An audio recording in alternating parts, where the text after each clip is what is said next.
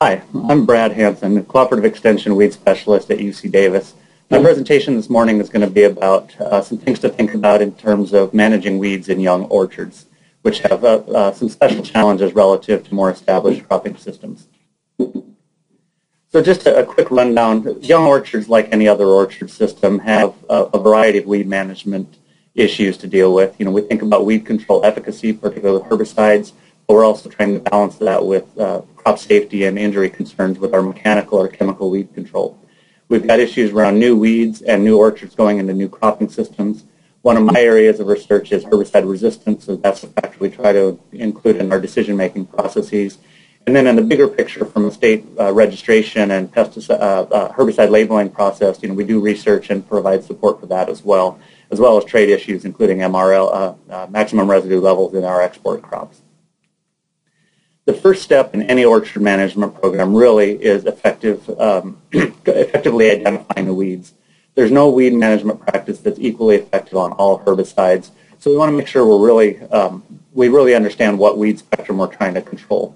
That really can influence our herbicide selection so that we can select herbicides that work on the weed spectrum that we're trying to control. Excuse me. I always tell this story. A lot of the times I'll get a call about a question from a grower or from a pest control advisor. This herbicide didn't work on this weed. What's going on? And I have to tell them the answer is that herbicide doesn't work on that weed. You basically picked the wrong tool for the problem at hand. The next step is really key is properly applying the material. We've identified the weed. We've selected a herbicide that works on that. And we want to make sure we're applying it as well as possible. That really includes equipment calibration, appropriate timing, weed size and rate to get good control, and the appropriate growth stage for the weed. Again, a lot of times our failure is we know our weed, we've picked a good herbicide, but we've applied it too late or too large of a weed, and we get poor weed control. One really effective tool that I use for helping identify weeds in an orchard system is available on the Weed Research and Information Center website. This is you can see that outline on the slide, but it's got a really photo-based weed identification tool. It's really useful if you're not a weed taxonomist, if you just have some basic characteristics and can then narrow down a large list to a smaller list of photos to identify. So in orchard crops, we've got a number of weed challenges. We have our old favorites, as I talk about, our normal mix of annual grasses and broadleaves. It can vary among different areas of the state. We also have challenges with perennial weeds, and this is really a challenge as some of our former annual crop ground is going into new orchards. So we've got fields coming out of cotton or tomatoes and going into almonds or pistachios or walnuts can really have some challenges with perennial weeds, particularly field bindweed, but also the nut sedges. In terms of our new weed problems, a lot of our issues seem to be related to either glyphosate resistance, the Roundup resistant and glyphosate resistant weeds, and also shifting populations to weeds that are just not well controlled with Roundup. We would call that tolerance. And then to a lesser extent, we have shifting control options. In our orchard systems, we're seeing much less tillage-based weed control because of the speed and dust concerns and also the heavy equipment cost. We have a few new herbicides, and I'll talk about those in a couple of minutes. But we're also having some herbicides and some options being removed because of either air quality or water quality issues related to pesticide use in orchard systems. As I mentioned at the outset, young orchards have even more challenges than our established orchards. These crops are young trees, and young vines as well, are much less competitive with weeds than an established orchard crop. So we've got a little bit of a harder challenge there. They're also a little bit more sensitive to herbicide injury. They've got smaller root systems, they've got shallower roots, they've got a number of issues that can make them slightly more sensitive to injury. And as well to other weed control tactics, including tillage. And then probably most importantly, we tend to have many fewer herbicide options available in new plantings. And I'll talk a little bit about some of the labels, herbicide labels, but many of them, because of crop safety concerns, will have some sort of caveat not to be used on orchards less than 12 months or 18 months or several years in some cases. So that's something to be aware of as a particular challenge in young orchards. So as I said, you can see a few photos here. New plantings are just not very competitive with weeds. There's The upper left photo is a brand new planting, an almond orchard down in the Merced area, and you can see, this is 99% bare ground, and the trees are providing very low canopy to compete with weeds. That photo in the lower right is actually a former cotton field that has gone into almonds, it looks like. You can see the weed spectrum there that's been selected by the annual cropping system. That's going to be a real challenge for the first few years of that young orchard. And you can imagine the amount of competition that spectrum of sedges and morning glories are having with that young orchard in terms of water use, fertilizer, sunlight, all the normal competitive impacts.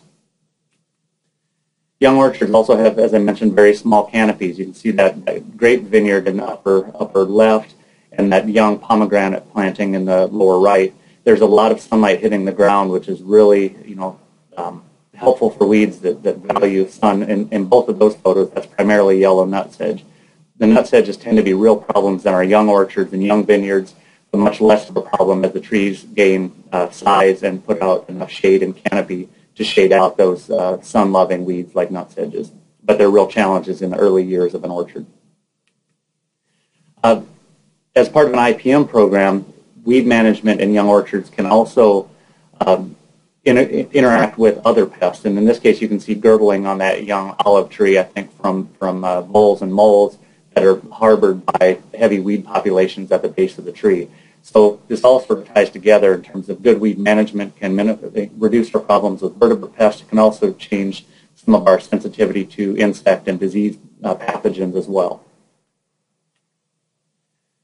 Probably the most critical decision in terms of a young orchard is thinking about weed management before you put that young orchard in.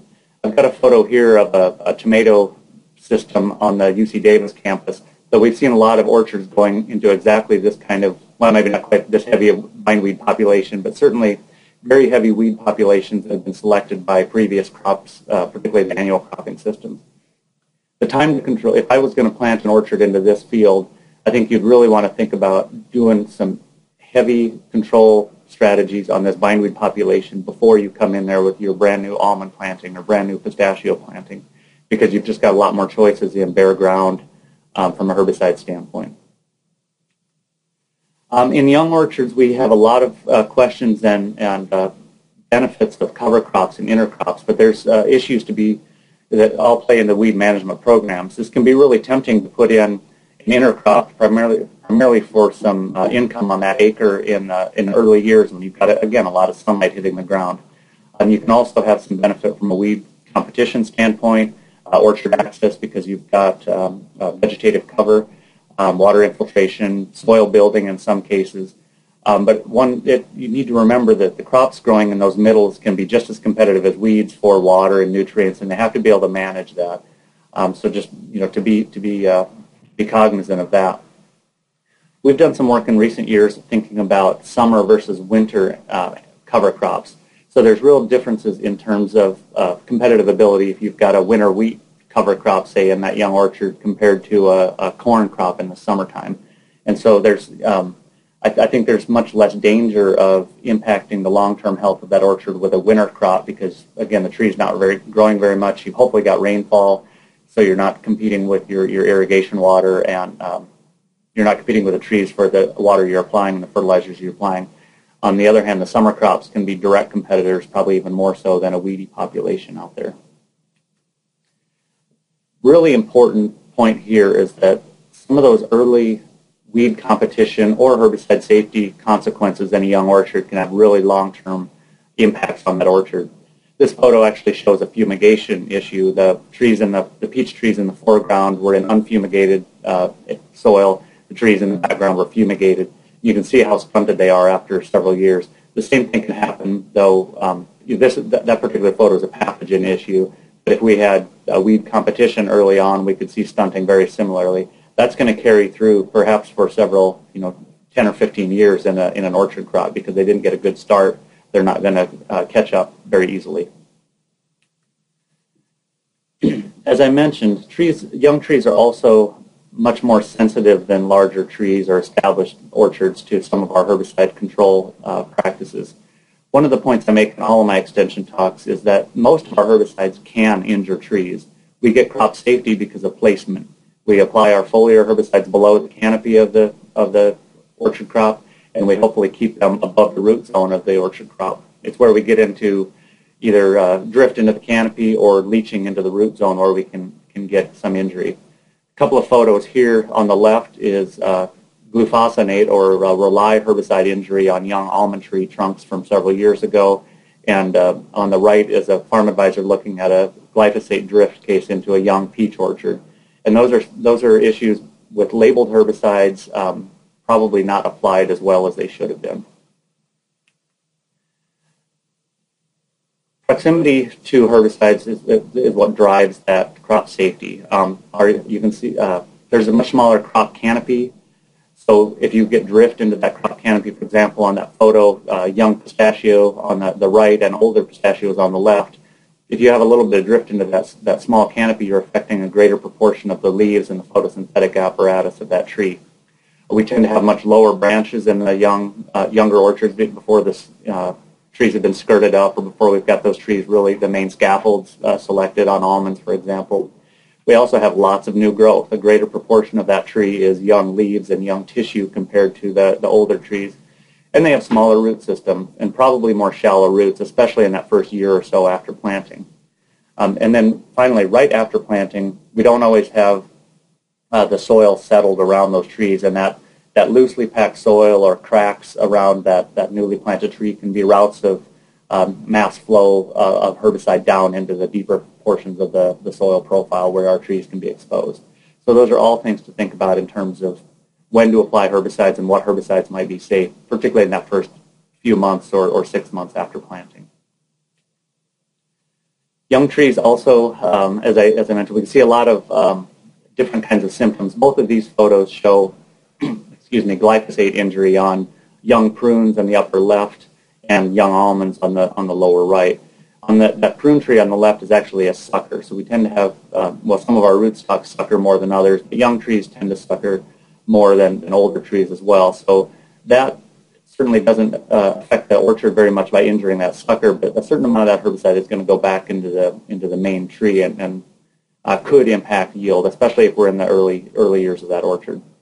That almond tree on the lower right was actually prior year exposure to glyphosate herbicide, so we're seeing issues then in the subsequent years' leaves as they push out, and we're seeing some injury in a few cases. That's not very common, but it can happen and something to be aware of. I've been talking mostly about young orchard crops, but I think another challenge is putting young trees in existing orchards as a replant problem. So we may not want to use the same herbicides in scattered replants in an existing orchard, but we need to be cautious about avoiding the situation here. You can see that big patch of hairy fleabane with young almond trees, and the orchard manager didn't want to use whatever herbicide they'd been using in the strips on those young trees, so they shut the sprayer off, which is a good move, but they didn't come back and use something else to control the weeds around that young tree. Honestly, I'd be surprised if that tree amounted to anything because of the amount of competition in that particular orchard. So that we've got to balance the needs of the established trees along with the inner plants or replants. And they may take different control strategies for those weeds. I mentioned earlier my lab's work on resistance, and this is certainly an issue that we need to think about more holistically on an orchard management, weed management program. This is a young walnut orchard. I use this photo all the time showing early stages of a glyphosate-resistant weed infestation. And you can see in the springtime in that young walnut orchard, they used a glyphosate and probably glyphosate and gold to burn everything down. And just a few ryegrass plants survived in that orchard. It was a very small problem. Well, several years later, that orchard is completely covered with glyphosate-resistant ryegrass. So scouting fields and identifying problems at the early stage and controlling them can really help minimize the long-term consequences of resistance as it starts to occur. I want to talk just a few minutes in a general sense about herbicides available in orchard cropping systems. This is a chart that I put together every year, or I update every year, on herbicides that are registered in all of the tree and vine crops in California. And we talked a little bit about the mode of action, the herbicide modes of action. That's that colored column. I know it's going to be challenging to see on the screen, but this can be downloaded from the Weed Research and Information Center. It can also be found on the Weed Science blog and a number of newsletters and other online sources. So I won't belabor it here. But what I do want to talk about specifically is herbicides that are registered on tree nuts that are less than 2 years old. With the changing cropping systems in California, we're seeing lots of young orchard crops, lots of young tree nuts, walnuts, almonds, pistachios. And so we don't have as many choices for herbicides in those young orchards as we do in established orchards, but we do have quite a few. I'll just make a couple of comments here. You can see my two columns there of pre-emergent herbicides and post-emergent herbicides. I would say the most important that we've seen in some of the tree cropping systems in the recent years have been Allion herbicide can be used on orchards at least 1 year after planting. Trellis used to be branded as Gallery. This is registered on new plantings. Has been a really good herbicide for that use.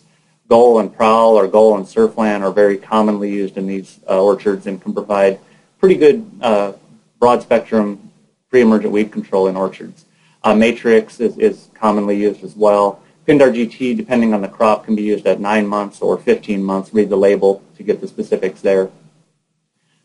Excuse me. In terms of post-emergent weed control, we have several herbicides, but I would classify these as need to make sure you are trying to control the right weeds and using the right herbicide. Several of these are contact materials like Shark, Rely, Gramoxone, Venue, Trevix on that list.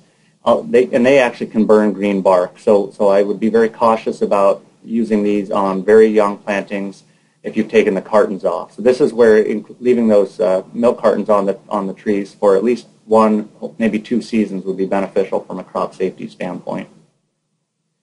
Glyphosate is probably the most commonly used. In the almonds and pistachios, this is used pretty often in young trees. Walnut growers tend not to use glyphosate as much in the first year or two, especially if the cartons have come off because of suckering and concerns about green bark uptake. Just be cautious about the herbicides. Again, we don't have much complete tolerance to herbicides. This is mostly placement. So if you've got green bark out there, most of these herbicides can be taken up to 1 degree or another by green bark. I'd like to run through just a few herbicides that provide a few updates on some herbicides used in these systems. Glufosinate herbicides, this is formerly we had a product called Rely, and then Rely 200, then Rely 280. It was really important, but it came in short supply because of some market factors in other parts of the country. That product's now off patent, and we have about 5 or 6 different herbicides with that active ingredient registered in California crops. I've got a few of them listed there. The registrations typically are the same as the Rely branded products. And same with surfactants and adjuvants. This is primarily a post-emergent herbicide. Its real strength is that it has both broadleaf and grass activity. It's mostly a contact material with a very minor amount of translocation. One thing I'll say about this herbicide, I showed you some photos with glufosinate injury on young almond trees. This is something to be aware of. When this herbicide was in relatively short supply, of course, we used less of it in orchard crops and we saw much less injury. As the other manufacturers are bringing this AI back into the market, we need to certainly be cognizant that we can injure young trees through bark uptake. A couple of others that I'll hit on, sulfentrazone or Zeus. This was registered in some tree crops in 2014, so we're a couple of years into this. This isn't a PPO inhibitor. It's in the same class of chemistry as Chateau. It's primarily a pre-emergent herbicide, but it has some post-activity. This has some registrations on pistachio and walnut in the tree nut system, also citrus, but is not currently registered on almonds and stone fruits, so certainly be aware of that. This product is primarily a broadleaf herbicide, but interestingly, it has some activity on nutsedges. So its fit might actually be primarily for nutsedge problems in these younger orchards. Because it's not as broad spectrum as some of our other pre-herbicides, this is primarily going to be used as part of a tank mix or part of an integrated program. I've had some questions about plazosulfuron or Mission. This is not currently registered in any of the tree nut crops, but it is used quite extensively in grape and has some citrus registrations. It's a group 2 herbicide, so it's in the same class as Matrix, so that's where we tend to use it in those crops. But again, not registered on any of the tree nuts at this point. Brand new registration at the end of 2015, so just a few months ago, at the time we're recording this, Broadworks herbicide. This is an active ingredient called mesotrione. Interestingly, it's a brand new mode of action for orchard cropping systems. It's a bleaching herbicide. It affects an enzyme called HPPD, but this is completely new for our cropping systems. It has both pre and post activity, although its strength is primarily as a pre, in my opinion. This can be used on tree nuts that are established at least 12 months after planting, so we can use it after about 1 year. Has a relatively short pHi in tree nuts and stone fruit, and this is kind of like Zeus. It's almost totally a broadleaf material, so it's going to be part of the tank mix. But it has, where I think it fits is it controls some of our really important glyphosate-resistant broadleaf weeds like hairy fleabane and horseweed. A few label changes. I already spoke about Rely 280. We have it in the last couple of years. We've added some new trees to that herbicide label, including olive and pear, and most of the generic manufacturers have that same label. Venue, I think we had a reduction in the pHi that can be used almost any time in almost all of the tree crops. Fusilade, which is one of our grass herbicides, now has a bearing label. That's a citrus change.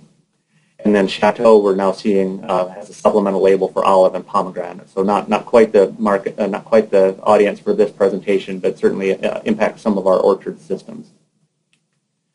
A real important one changed last year. Allion has been a really good pre-emergent herbicide. We had a major label change in affecting tree nuts, grape, and stone fruit, and some of the other crops. Primarily, this because of crop safety concerns in some other states, that this herbicide cannot currently be used in flood irrigated orchards. So that's something to be aware of if you use that irrigation system. There was no changes in terms of the age for almond, walnut, pistachio. That's still a 1 year post-planting, but there was a little bit of a change in the stone fruit. That's now a 3 year, stone fruit and olive, excuse me, a 3-year-old orchard. Really importantly, the maximum use rate now has a soil organic matter component to it. If we've got less than 1% organic matter, our max rate is 3.5 ounces. If we're between 1 and 3%, we can still use 5 ounces. They've also recommended using this product more during the winter period rather than in the spring for performance and crop safety reasons. A few other changes. This is a couple years old now, but there's been some VOC regulations that have affected a number of important pesticides in tree systems. The only herbicide currently affected by this is oxyfluorphan products. This is the Goal type products, the EC formulations of Goal and Galagan and several other products. These are the ones that have that real solvent-based formulation, and they contribute to ground-level ozone. So there'll be some restrictions based on use rate and timing of use in those crops, depending on the formulation. This does not affect the SC formulations like Gold Tender. Those don't have the same amount of solvent, so they don't have the same impact on the ground-level ozone environment. So just to wrap up, I've got a few points here. Weed management in new orchards. I think it's really critical to think about weed management and plan over several years. Preferably you think about it before you come into that new crop, so you can, after you rotate out whatever the previous crop was, the previous orchard or the previous annual crop, you use some very broad spectrum control strategies to minimize the weed problems before you come in with that young planting. There's going to be extra challenges. That's just the way it is in an orchard crop because you've got a much less competitive crop. You've got a lot of sunlight hitting the ground, and you probably have fewer weed control choices. So you're going to there's going to take more management. That's going to take some cost and probably more importantly, the time of the weed managers. A couple of take-home messages I would add to this. For any of our herbicide programs, particularly the pre-emergent based program, good burn down is essential. Most of our pre-herbicides have little or no post-emergent activity. So if you go out and have an existing weed spectrum and you apply only a pre, you're not going to get good activity. The weeds that are there are going to do okay. Think about the formulations and AI load. This is specifically almost totally thinking about glyphosate. There's probably about 50 glyphosate herbicides registered in California, and they range from 3 pounds of glyphosate per gallon to the 4.5 pound per gallon material. So yeah, and also the surfactant packages can vary widely. So if you're comparing a generic 3-pound glyphosate with a very low surfactant load to a 4.5 pound glyphosate with a high surfactant load, those are very different. You know, one pint or 1 quart of one is not the same as 1 pint or 1 quart of the other. So think about what you're actually applying in terms of active ingredient. In orchards with really heavy weed populations, it's probably going to take several years to clean those up. Particularly if you let them get away, it's hard to burn down large weeds, and then it's hard to get rid of the old vegetative matter, the carcasses and standing weeds that can also hold leaves and other material, which can make it even more challenging to get pre-herbicides on and in the soil. Herbicide-soil contact is really crucial for the pre-emergent herbicides. So blowing off those leaves or sweeping the berms before that pre-emergent herbicide goes on can really increase the efficacy of the herbicide. So we need to use those herbicides well. We have a number of really good pre-emergent herbicides, and quite a few of those are actually registered in younger plantings of trees. So we just need to make sure we're picking the right herbicide, applying them well, and using them to the best benefit for our orchards. One thing we're seeing in recent years as well, we tend to see most of our weed problems in the wintertime when we've got rainfall to germinate our weeds.